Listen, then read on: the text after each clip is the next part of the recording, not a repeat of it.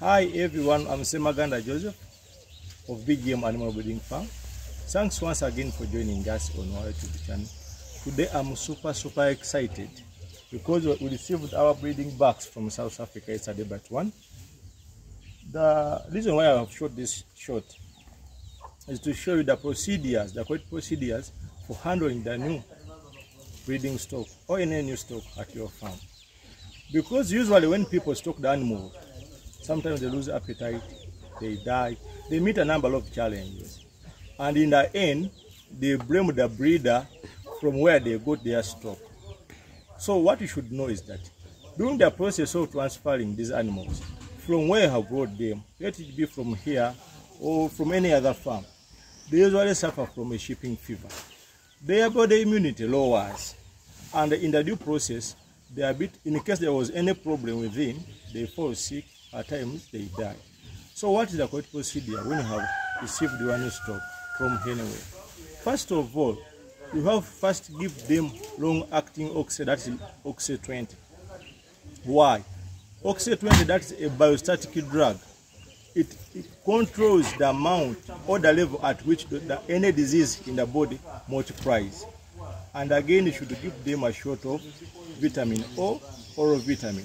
So for us, we just give these animals oral vitamin, reason being they are tired, they are from a very long journey. We never wanted to give them more pain. So we gave them a shot of Oxy 20 and oral multivitamin. So from here, after 1 week, when these animals have settled in, that's next week, we are going to start vaccinating them. Because from where we got them, they don't have diseases like CCPP or PPR or pox. So we must create the body awareness that in our country there is a certain disease called the PPR by vaccinating them, thereby boosting their total or overall body immunity. So from next week we are going to give them PPR and pox, that combined vaccine. After 1 week or 2 weeks, depending on how they react, we shall give them CCPP, then Clostridium up to Brucella. Before we mix them to the old stock, because the others are already aware that such diseases are within the country, but this stock is still new. So if you don't handle them properly, you face a lot of problems. I'm repeating the procedures. We gave them Oxy 20 the moment they arrived here, which is a long-acting drug. We gave them 15 mils, and then we gave them 10 mils of multivitamin.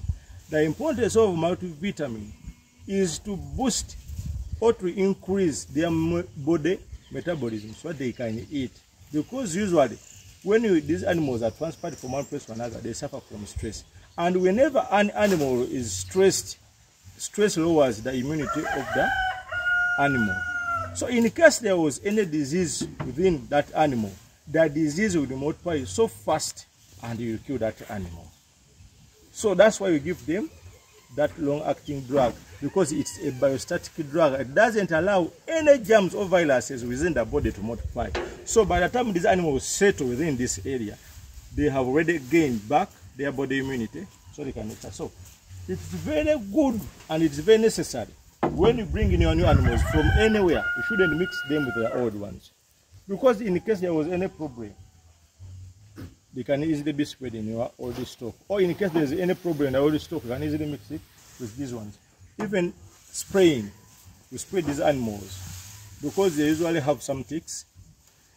And if we allow their ticks from somewhere else or South Africa to mate with the ticks of this area, you produce another type of tick which may not be so easy to control.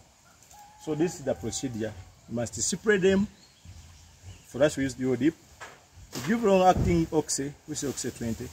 Give multivitamins for body metabolism, and then they settle in. We don't want to give so many injections because they already have stress, and then you give so many injections, you'll be creating more pain and increase on the levels of the stress. So these animals, another thing, never stock animals before preparing feeds. We faced a lot of problems when we were starting. We stocked animals before you get so much love for the animals, not knowing that these animals must be fed. So this time around we are well prepared. We have our Cross Guyana here. Okay? We have our alfalfa A. We have given them pellets. We have our sugar net. We have everything necessary, even spent grain. just a matter of teaching them. So before stocking your animals, it is very, very necessary that you prepare feeds before bringing in. That's what we call a master plan. You should have a master plan to follow. What comes first, followed by what, and what next. So we spread the animals already. I've already given them long-acting oxy, multivitamins. So we shall be doing that every week for the first 1.5 months. We shall be giving them long-acting oxy and multivitamin. I have a friend of mine, a fellow farmer, who once told me that I can't have a pure breed at the farm. I'm not saying this in bad heart, but at times, when you have a dream without goals, it's just a dream. So I have a friend of mine whom I told about that one day I'm going to import pures. He told me that your goats are already dying. They're just closes.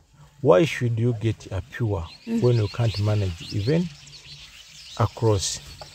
I told him I have a dream and I have goals. I want to be among the pure breeders in Uganda, and I want to be among the top breeders in the world. Maybe it was so big to him, that's why he never listened to me. But fellow farmers, if you have your dreams of becoming one of the best farmers or one of the best breeders in the world, at times it's unnecessary to tell it to some people. Because nothing in life is worthwhile unless you take risks. Nothing. And for me, what I know is that you learn a lot when you lose than when you win. Nelson Mandela once said, "There's no passion to be found playing small and settling for life that's less than the one you are capable of living." I don't want to fall back on anything in life. You will meet some people who discourage you, some who tell you that you can't manage pures, you can't if locals can die, even pures can die. Anything which has life can die at any day or any time. All we need to do is to up our skills, keep on learning. How about those people who are handling this one? Did they come from heaven? They don't come from heaven. So if they are also human like us, why not us? I want to encourage any farmer who's out there, who's having his local goats or crosses, that start with what you can. But it doesn't necessarily need you to first get a pure to learn how to handle it, because the same procedures for handling the crosses are the same procedures for handling these ones.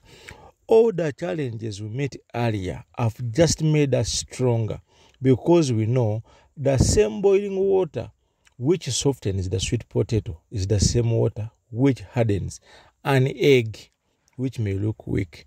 All the challenges we met last year in 2022, because any farmer in Uganda, because of the too much rains we had, we experienced a lot of deaths, a lot of diseases, a lot of problems. But that can't stop us from succeeding, because once you know what you want and you feel it and you're passionate about it and you are ready to take the risk, it is possible. You can do it. I'm here to encourage you. Whosoever lost the animals, don't be discouraged. Just correct yourself, motivate yourself, gain more knowledge, be more prepared than before. We can succeed, and I know we can make it. Me, if I'm to fall, I don't want to fall backward or anything. If I'm to fall, I want to fall forward, because in this way, I'll be able to see where I'm going to fall. And always remember, without consistency, you are not going to finish.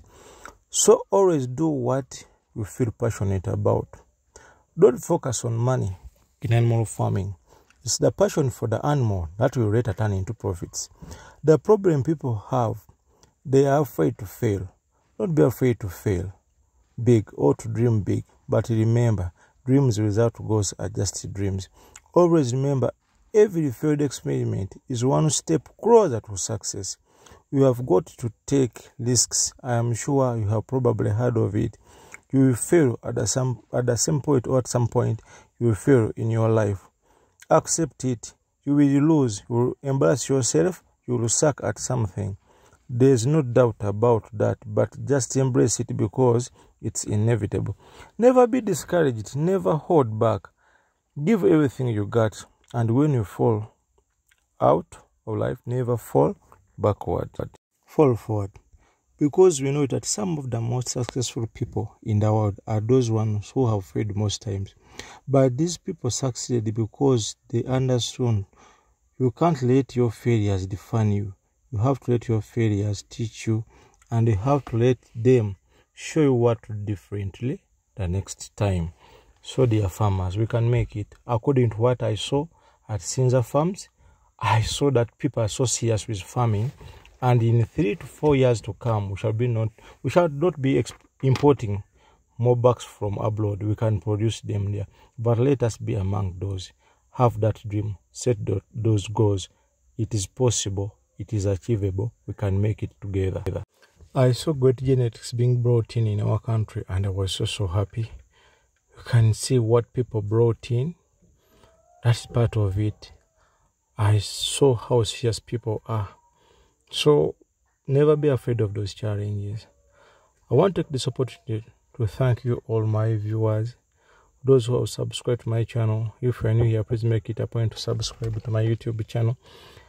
And I want to thank my mentor, Miss Amanda. Thank you so much for the great work of inspiration you have done to our country. My bro Hassan of Hasbawa Farm, thank you so much.